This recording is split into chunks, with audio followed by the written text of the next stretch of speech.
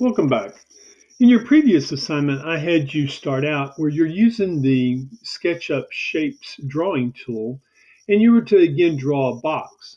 But I didn't show you how to add the sides to it. I wanted to challenge you because y'all are so smart, and often you learn more when you teach yourself than when me trying to show you. But nonetheless, some of you got frustrated, and so I wanted to show you. Notice the angle I'm at. That's important that you look at that. And you have to forgive my dog. She keeps walking back and forth. She's getting restless. But I can sit there and take that angle and change it. Now, that's not what I was after. But I want to make sure I'm here using my shapes. Now, I'm looking for that green line. Notice right here, I've got my green line now. I'm at my endpoint. When I release it, I filled in. I completed my shape there. Again, I could turn my orbit tool. Now I didn't complete it perfectly. You can see I've got just a little corner edge there. I could undo, and then put that back, fix that. But again, I want to start here at this endpoint, get the green line up, and then bring it over to this corner. Now, it's got to be exact. There we go. Now again, using my orbit tool, I can rotate around, and I can see that yes, I was able to complete that. Not bad. Also yesterday, previous assignment, I assigned that you put windows in your doghouse. This is where you're able to use your shapes to start cutting into it. Now let's look at this. I go over here. I want to first use my orbit tool because I want to rotate around a little bit. I'm looking here at the side of this shape. I'm going to now use my shapes again, excuse me. And I'm going to cut a little square here. But now I'm going to use a push-pull tool. And when I push in,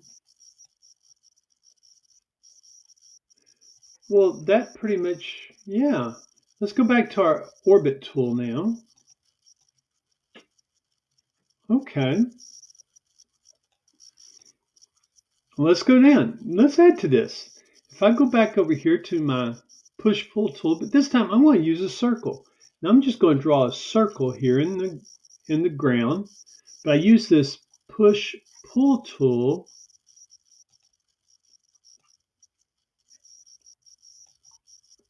Yes. Okay.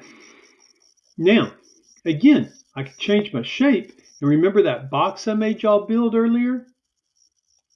I could have used this push-pull tool and did it a lot faster. Interesting how you can sit there and as you learn these tools, you realize they've already thought of how to make things simple. You just have to know which tools do what. And that's critical that you understand. Now, again, I can take this box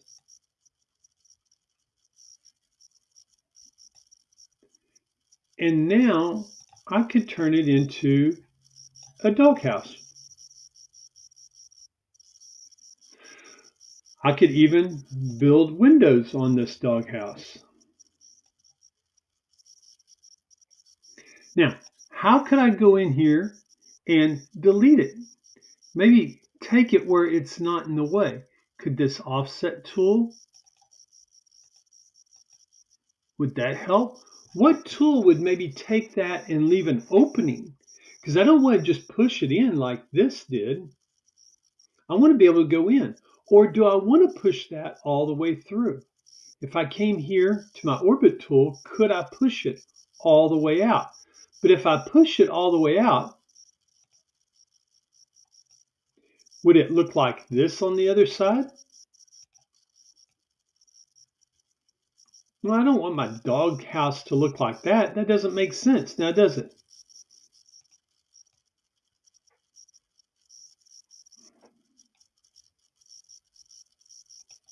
So again, let's use our orbit tool. Well, it looks like I didn't go far enough, but it's more of a drive-through than it just doesn't make sense. So we need to work on that. All right, that's your assignment.